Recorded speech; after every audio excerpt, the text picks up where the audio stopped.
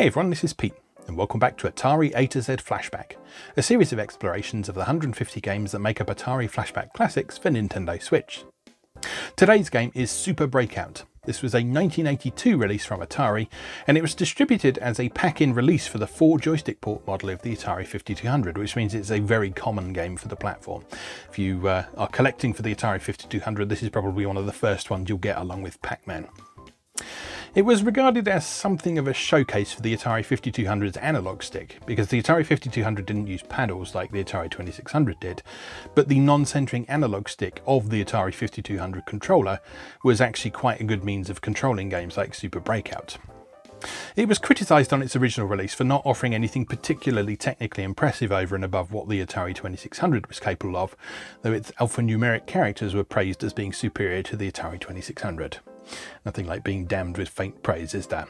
Anyway, let's go play the Atari 5200 version of Super Breakout. Okay, welcome back once again to Atari Flashback Classics, where today we're taking a look at Super Breakout for the Atari 5200. Now, we looked at Super Breakout for the Atari 2600 last time, and a lot of people sort of criticised this version for not really bringing enough more to the table over and above what the 2600 version offered, but you know, it's got its appeals, so it's worth a look separately. Let's take a look at the manual. Does it have the same story as the 2600 version? That is the question.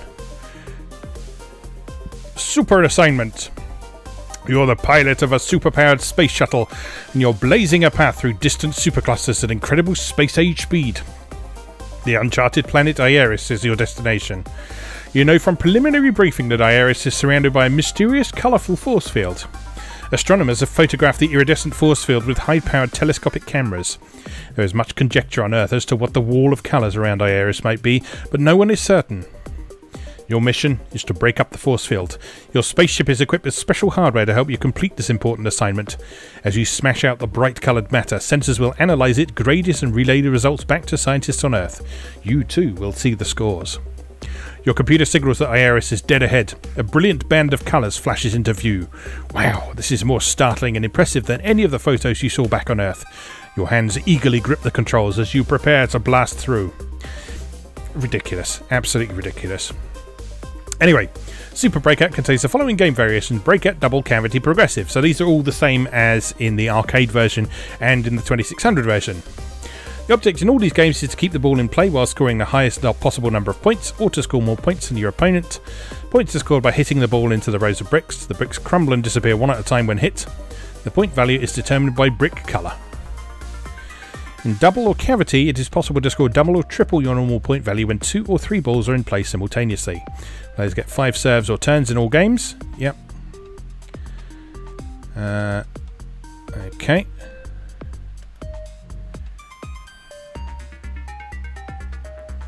Press the hash key to select the game of your choice. It will cycle through the game names in order. If you wish to extend your current game, you may do so by acquiring 5 new balls. To receive 5 extra serves, press the number 1 key, or on your overlay the square marked extra games before the 5th ball is served. In a multiple player game, this must be done before player 1 serves the 5th ball. Each player will then receive 5 new serves. When this feature is activated, a solid square appears on the screen below the ball or serve number to show that you've been cheating. You can only use that once per game. Okay, fair enough. So this supported the trackball as well, which I don't believe was available at the time the game was released, but it did come out later. After serving the ball, to make contact and keep the ball in play, push your joystick or trackball left or right. Okay, well, we know how to play Breakout.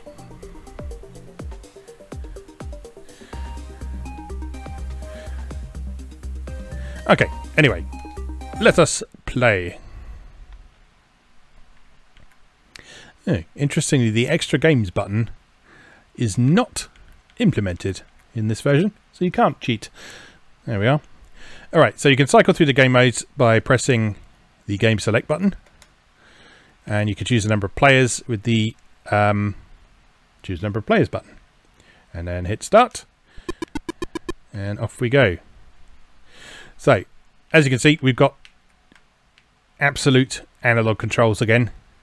So this is simulating what it would be like to play with the non-centering analog joystick on the Atari 5200, with the main difference being that the joystick on the 5200 is much larger than a thumbstick.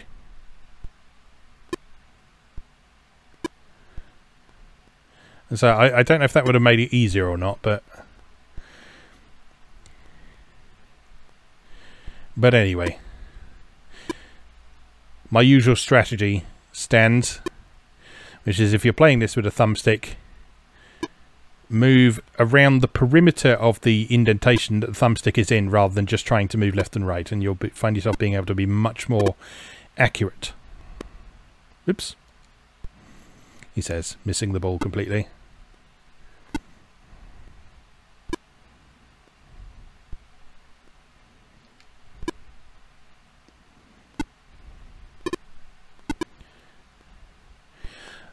So yeah, I mean, you can see why people said that this was fairly underwhelming in terms of graphics and sound.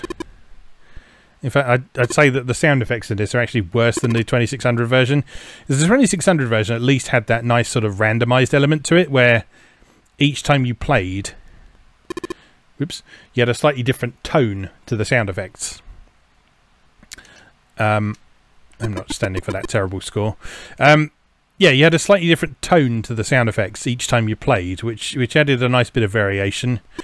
Whereas in this one, you just got this little sort of farty noise when you hit the ball, and a pathetic little boop when a brick gets knocked out.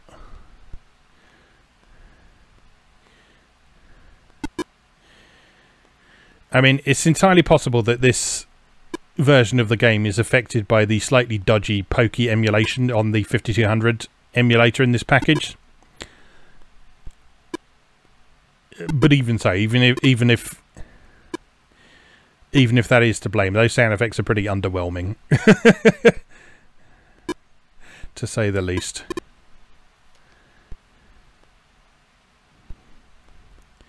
But you know, it moves really smoothly. You look at how slickly and smoothly that ball is moving across the screen. It's at a good pace as well. It's not too fast to be manageable. Oops. Apparently it is for me. And it sort of accelerates gradually. And I believe there's actually a slightly wider range of angles you can hit the ball at in this one than there is in the 2600 version.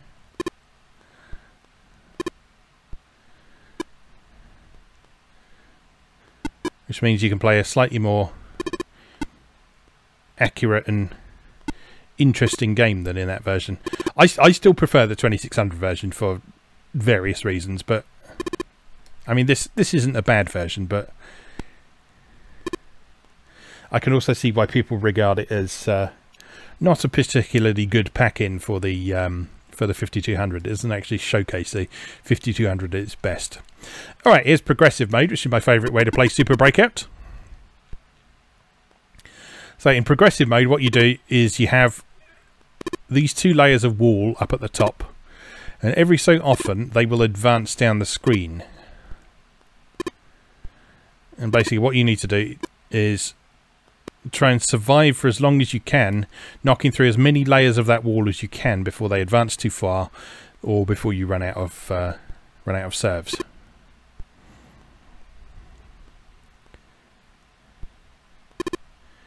Now, I really like this mode because it has a nice pace to it.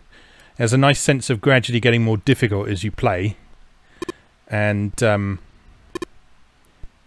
yeah, for me, it's very much the thing that makes Super Breakout special, as opposed to standard Breakout.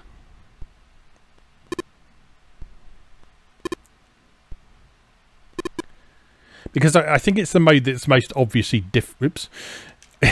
it's the mode that I think is most obviously different from the original Breakout. Both Cavity and Double feel very much like the original Breakout, and I mean this does too. But just that simple addition of the wall moving every so often distinguishes it and makes it feel like something new and different.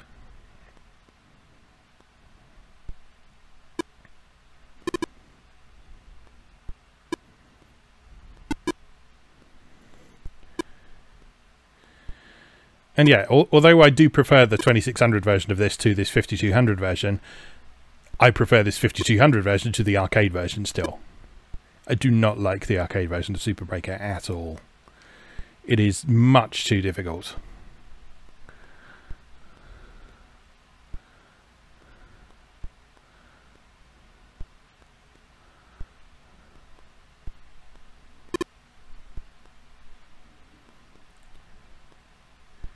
You know, I like a challenge as much as the next man.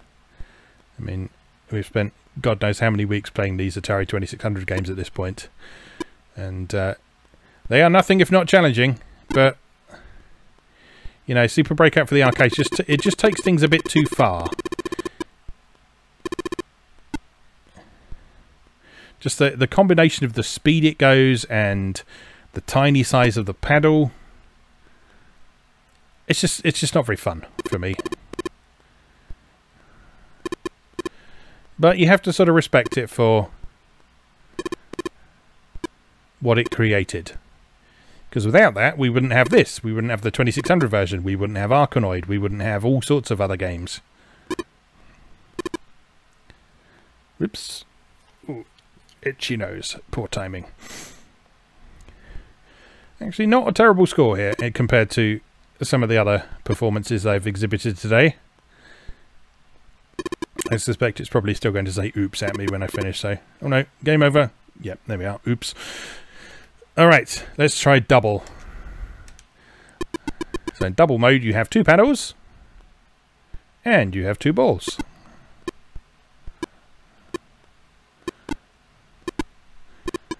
And if you successfully manage to keep both balls on the screen, then you get double points while they are still on the screen.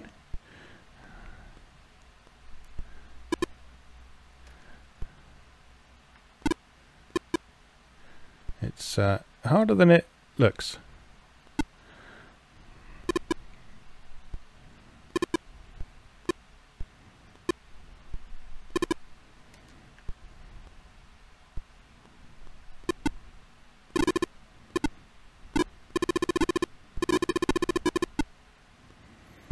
I don't know. I just find it really hard to focus on any kind of multiple ball, bat and ball thing for some reason. I just don't really know where to look.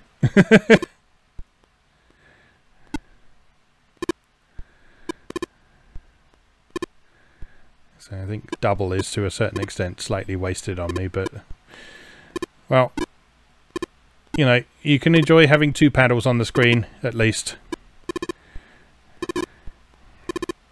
And that, in theory, makes it slightly easier to return the ball, but... No! Oh, God. Missed them both.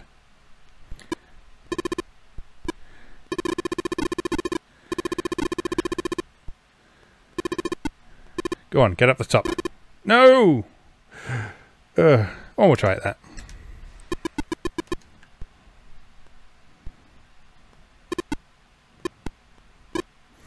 Yeah, regarding the comment I made about alphanumerics at the start, the reason why that is a thing on the Atari 5200 is that the Atari 5200 was pretty much based on the hardware of the Atari 400 home computer, and as such it had all of the built-in graphics modes and character sets and that sort of thing that the Atari 400 had, and thus, in contrast to the 2600, which had very little stuff built into its operating system, the 5200 had things like a font built in. So that text you can see at the bottom with the number and saying player 1 up and the title of the game and so on, that is all a built-in character set. So to make the 5200 display some text on screen was a very simple process, whereas on the 2600 it was a little bit more complicated. Which explains why in so many early 2600 games you have very, very, very simple score displays with those giant pixelated numbers and that sort of thing. And it wasn't until relatively later games from developers like Activision and so on that you started seeing a sort of more consistent use of alphanumeric characters for things like score and lives displays and status readouts and that sort of thing. Simply because, among other things, the 2600 didn't have the memory to store a lot of that stuff. Whereas the 5200 had a lot of it in ROM, so...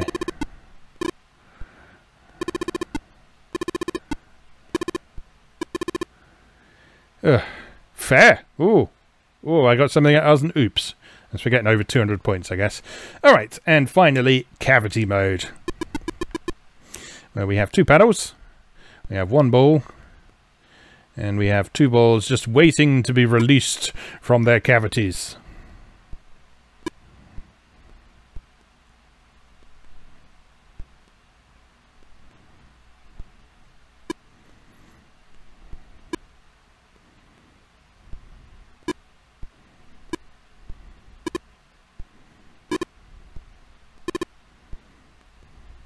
Nope. No.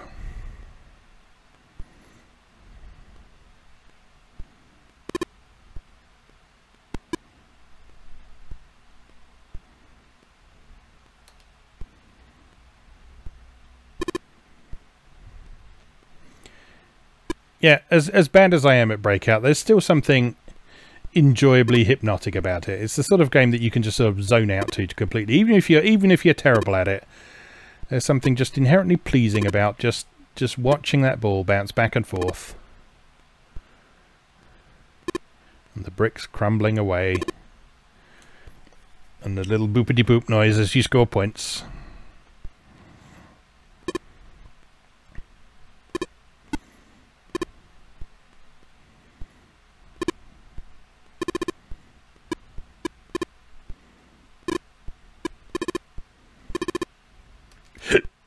Excuse me.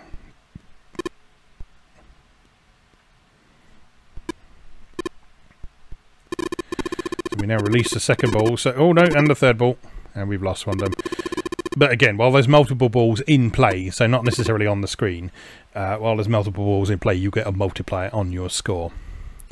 Alright, that is pretty much everything there is to show about Super Breakout there, so I guess we'll leave that there for today. That is Super Breakout for the Atari 5200. As always, thank you very much for watching, and I'll see you again next time.